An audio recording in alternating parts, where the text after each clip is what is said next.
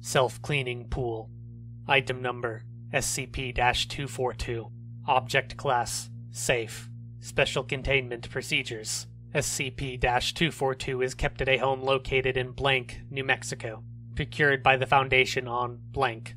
The home is unremarkable and is inhabited by Dr. Blank and Dr. Blank, who pose as a married couple with no children. The backyard is defined along its perimeter with a cinder block wall approximately 2 meters high in accordance with the homes in the general vicinity. The pool is monitored at all times by a single Level 1 guard who also covers as the couple's live-in cook. Human monitoring was added after Incident 242-1. Swimming or wading in the pool is strongly discouraged, and any access to the pool by anyone other than Class D personnel for experimental reasons is forbidden. Description: the original owner of the home where SCP-242 is located was an out-of-state landlord who had problems keeping the place rented. After retiring, he moved there, but disappeared after only 3 days. SCP-242 is a swimming pool approximately 4.5 meters wide by 9 meters long, with a depth ranging from 1 meters deep on both ends to 1.5 meters deep in the center, and a total volume of approximately 53,000 liters. It has a dual waterfall feature, an in-pool vacuum unit, and stairs on one end. Any substance, when placed into the pool, will eventually be transmuted into sterile water, which will remain sterile even after being removed from SCP-242 and introduced to a non-sterile environment.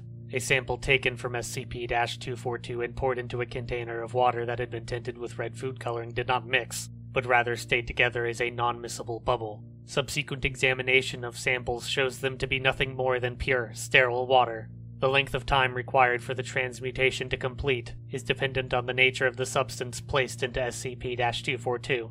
Ordinary river water sampled from blank, New Mexico, was completely sterilized in 7 minutes. Stagnant pond water taken from blank, New Mexico, was sterilized in 18 minutes. 50,000 liters of coal tar was converted over the course of 12 days.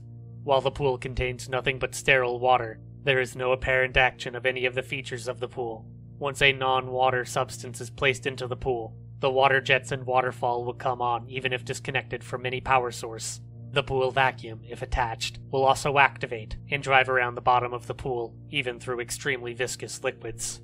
There is no cycling of water into or out of the filtration system. Pipes leading to the filtration system have been completely removed and shown to be empty and dry while pool contents were being sterilized.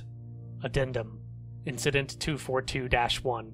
On blank, during a time when the home was vacant but being monitored by a hidden video camera, a man and woman, apparently in their early 20s, scaled the rear wall and gained access to SCP-242. They proceeded to undress and go swimming along with 2 vinyl inflatable rafts acquired from the shed in the backyard.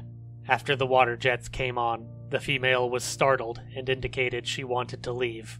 The male claimed that it was just the automatic timer coming on to clean the pool, and there was nothing to worry about. The couple continued to swim and engaged in intimate activities. 24 minutes after the jets started, the female was heard to say that the water was really warm and made her feel tingly. The male agreed, and they both climbed onto their respective rafts and fell asleep holding hands. 29 minutes after the jets started, both of the rafts popped within 4 seconds of each other, and the couple was again immersed completely in the water. At this time, significant frothing of the water began, with a deep red color being given off from the subjects' locations. Subjects were heard to scream loudly and both attempted to exit the pool. Before exit was possible, the couple went under the surface. The frothing stopped, and the pool went from red to clear approximately 48 seconds later. The decision was made to institute a live guard at the pool. After 2 weeks, a story was leaked to the press that the couple had eloped to an unknown location somewhere in Mexico. Note: the use of SCP-242 for possible disposal of any SCP-related materials that are difficult to manage is being considered at this time. Contact Dr. Blank for details and/or permission for testing.